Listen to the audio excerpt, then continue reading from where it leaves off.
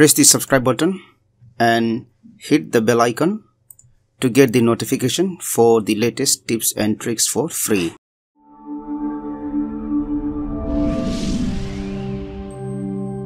Hello everyone and welcome to my YouTube channel, and in this video today we will see how to stop WhatsApp from saving photos or videos automatically to the photo gallery in your Android device. Now let's go ahead and open WhatsApp. Let's tap on these three dotted icons here and go to the settings. Now scroll down and check for data usage. Now you have option here, media auto download, and you have three options: when using mobile data, when connected on Wi-Fi, and when roaming. So let us at first select when using mobile data and make sure that these options, photos, audio, video, these are disabled, and then select OK.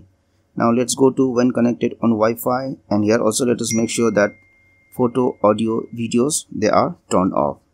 Now let's go to when roaming, and here also make sure that all of the options are deselected, then select OK. Now once you do these settings, what happens is whenever someone sends you a photo or video on your WhatsApp, then it won't be automatically downloaded and saved to the photo gallery. Thank you for watching this video, and please subscribe to my YouTube channel for more tips and tricks for free.